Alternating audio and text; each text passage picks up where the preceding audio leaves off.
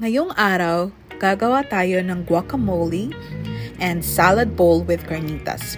These are the ingredients that we're gonna use. We have cucumbers, tomatoes, avocado, cilantro, jalapeno, and I'm gonna use onions as well. Hindi ko lang nalabas, but I'll use it later. Lettuce for the salad. We're gonna cut it up. I made some carnitas from pork ribs. Haluan ko na to kanina ng mga 3 oras. And we're gonna use jalapenos. I took out the seeds and the tomatoes as well. Kinuha ko na yung seeds. We're gonna cut them the same size lang. So, slice it thinly first. And then, cut it ng parang maliliit na cubes or, slightly bigger than mince. Gagamitan rin natin ang guacamole ng onions. Well, the same lang sila ng size ng jalapeno at tomatoes. So, first we cut it thinly and make sure na walang skin na natira.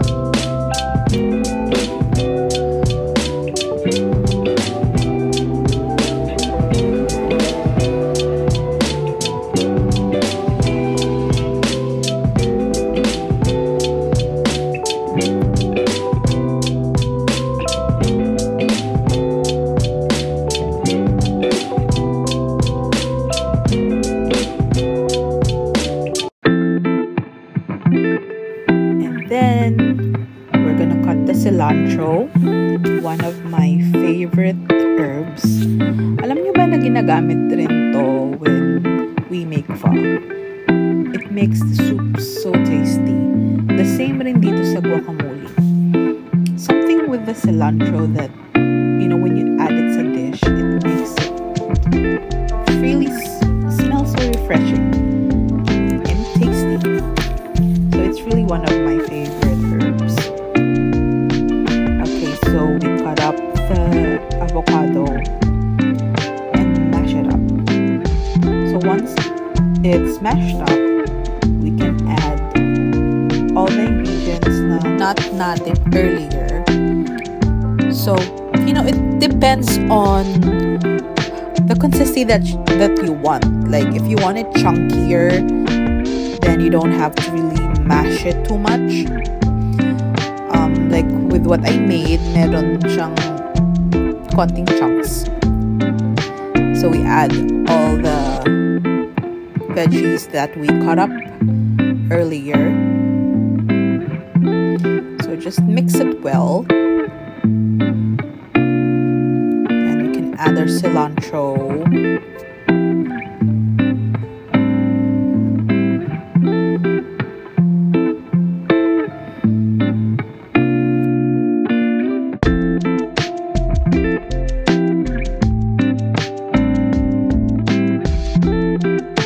Na siya, ito na yung magiging itsura. You can add salt. Tansya-tansya lang yung yung mga spices na nilalagay ko. Yung salt, pepper, and yung lemon. So, it still depends on your preference talaga. If you want it with more lemon, you can adjust it naman. So, you can taste test first. Also like to make a mixture of corn. Cucumber, onions, tomatoes, and cilantro. So,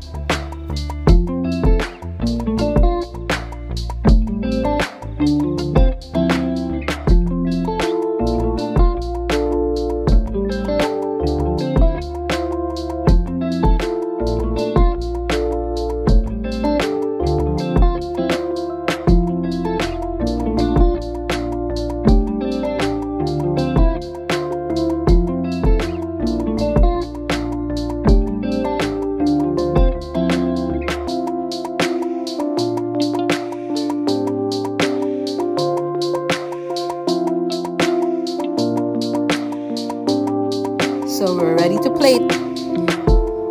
Meron tayong sour cream,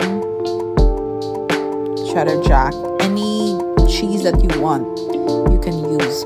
So, we start with putting a bed of lettuce in our bowl, in our plate.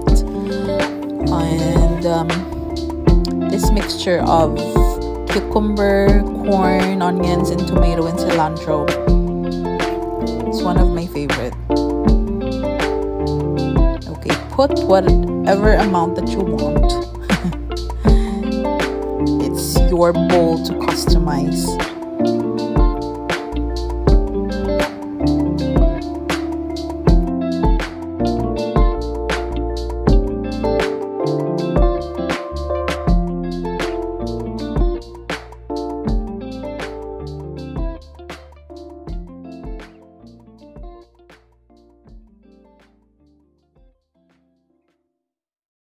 Okay, so ito yung carnitas na ginawa ko kanina.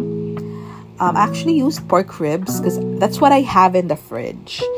And actually, it's very tasty. And this is the sour cream. It depends on you if you want it on your bowl.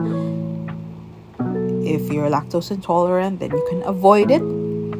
And the guacamole we made, I just love the taste of it. At marami pa akong nagawa. Kaysa bilhin mo siya sa store that it's expensive and konti lang. And you can add cheese. It depends on you, on what kind of cheese you want. So that's what we have today. Thank you so much for watching.